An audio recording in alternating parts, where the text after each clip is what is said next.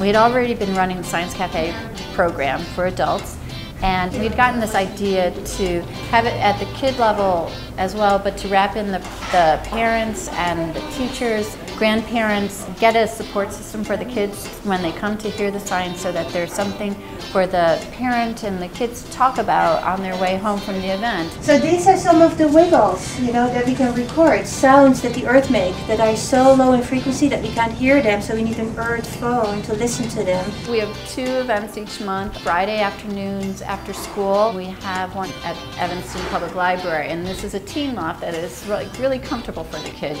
Bean bags on the floor.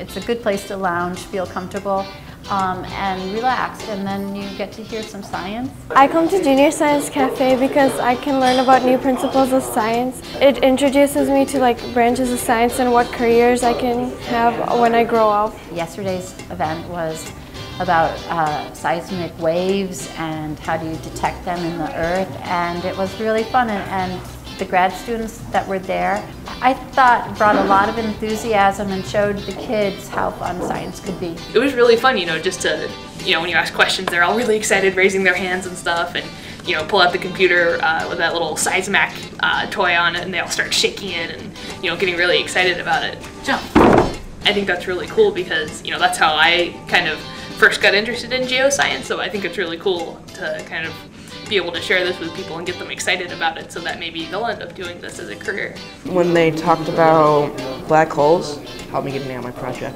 I really like the ones about nanotechnology and black holes and stuff. Those are really cool. I want to be an astrophysicist when I grow up. Here I have different particles that are having all these funny little shapes and interactions. You know what I liked? I liked how accessible the professor was for your questions after. That was pretty neat. Some of the questions were great, like the little kid Sam, who was making very specific questions about the Higgs boson decay mechanisms. It's just so great to see that level of curiosity. It's very inspiring to me to see that level of curiosity in someone so young.